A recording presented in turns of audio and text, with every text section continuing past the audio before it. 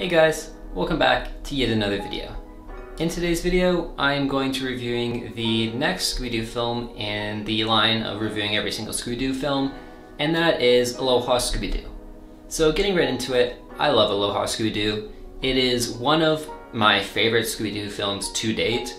It was one that I fondly remembered. I loved this film as a child, just like a lot of these Scooby Doo films obviously, but this one more than others was one of my favorites, and upon rewatch, that opinion stuck. I really enjoyed this film.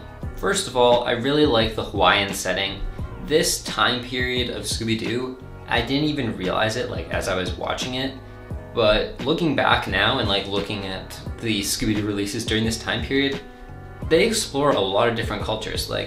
There was the Monster of Mexico, which is obviously Mexico. There was Music of the Vampire, which was arguably Australian culture. It was kind of just an ad for Australia, but there was some culture in there. And then there's this one obviously with Hawaii. There's Loch Ness Monster with Scotland. And then after this, there is Chill at Scooby-Doo, which could arguably be Antarctica or whatever. And there's also Where's My Mummy, so Egypt. And so that's kind of interesting because it makes these films more culturally relevant, if you want to call it like that. Obviously they don't do deep dives into it and have major themes surrounding ideas from that culture. Like I said, Monster Mexico doesn't handle Day of the Dead very well. Something like Coco does that a lot better. And obviously you can find a lot better representations of each of these cultures in other films, but I think that this film did a pretty good job of showing us what Hawaiian culture is like.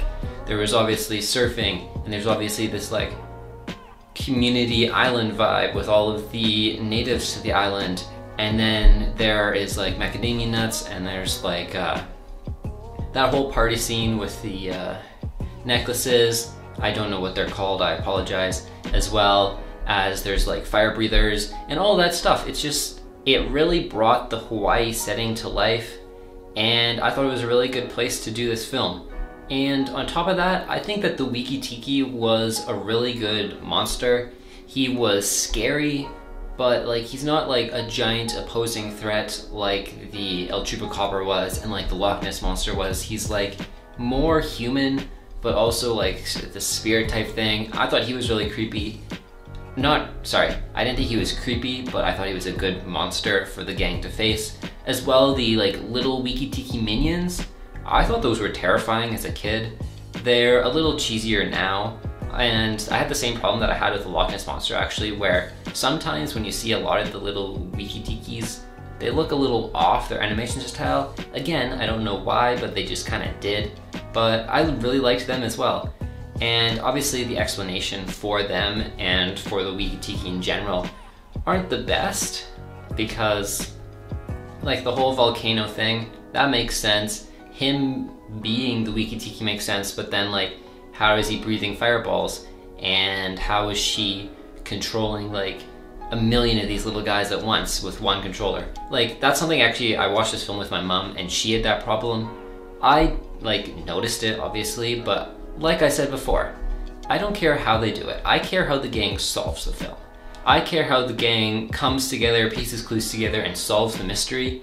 I don't care about the actual explanation for the monster, so that's something I didn't have an issue with. It's just something I thought I would mention because when I was watching with my mom, she had an issue with it, and I just thought that was kind of interesting.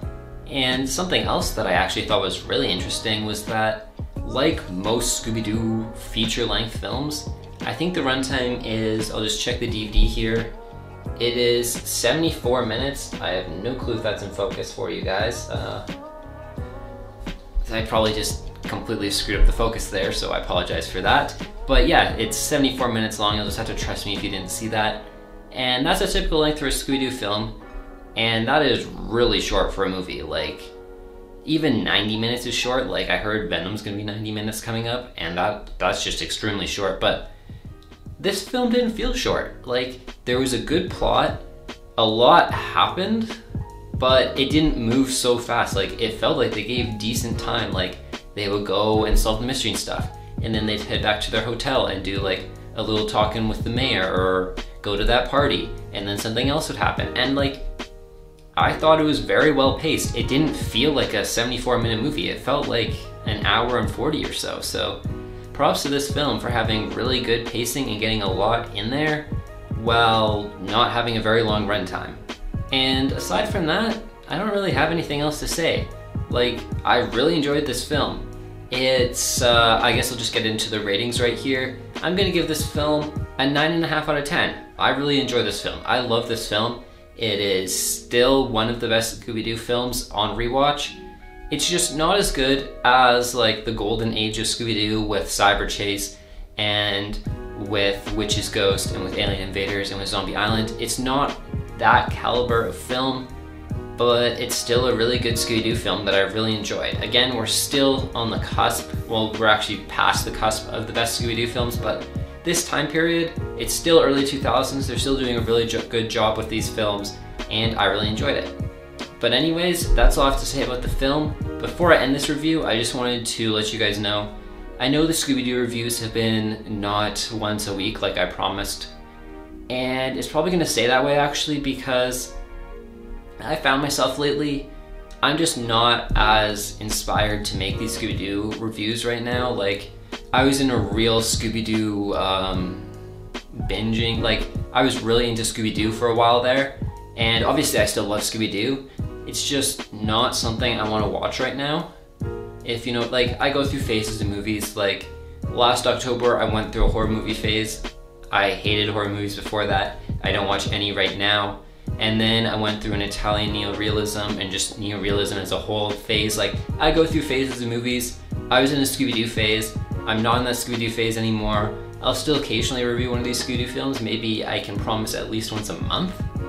But as of right now, it's not really my priority right now. I want to watch some other stuff.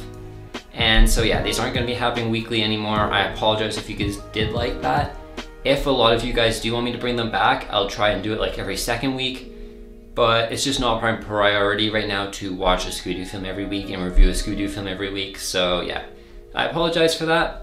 But that is all I have to say for this video. I hope you guys did enjoy this video. If you did, don't forget to leave a like down below, subscribe if you're new around here. If you want more updates on anything to do with my channel, make sure to follow me on Instagram at ntd_films. Thank you guys all for watching, and have a good day.